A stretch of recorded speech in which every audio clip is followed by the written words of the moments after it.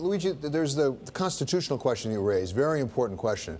At the same time, it wasn't just any foreign finance minister, I understand. It was somebody who was openly skeptical of Europe. Does that raise the question about whether, if there is an election this summer, it really becomes essentially a referendum now on whether Italy will remain in the European Union?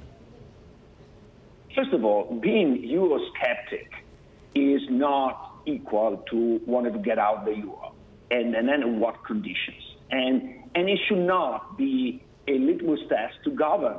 We are still a democracy in which people can have different ideas. Second, I don't think that the populist party want to make this the center of the election. Also because, to be honest, you cannot run an election with a spread rising. This is part of the problem we are in. I think that even if Italy wanted to get out, it would be very, very costly to get out. And you certainly cannot run an electoral campaign because there will be a run on the bank as we vote. The idea of having a referendum of the euro that was advanced by Beppe Grillo several years ago is crazy. It is actually understandable from a democratic point of view, but is incompatible with the financial system we have.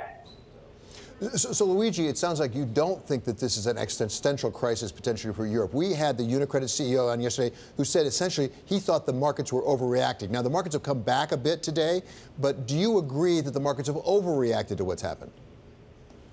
Yeah, I think the market overreacted a bit in the short term. Why? Because I think they were overlong on Italy on the basis that they are reaching for yield. It's very hard to get any yield in Europe, and Italy is clearly one of the highest yielding securities, at least among the government securities, and that's the reason why people were very long on the Italian bonds, not because they believe so strongly in Italian fundamentals, but because in the short term, this was very convenient. And so they were there, but ready to jump out at the first sign of problems. And so when the first sign of problem came out, they rushed for the door.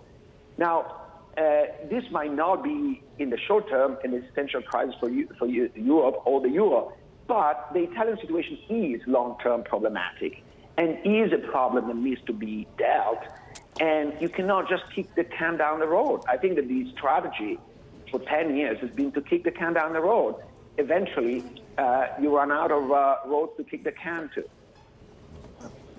So, Luigi, if the interim government does actually form throughout the summer and they called you and said, come over here and be our finance minister for a couple months, would you do it? I don't engage in hypothetical. I think it depends what government is, what is the program, what is the situation. I'm certainly willing to serve my country if I think I can be helpful.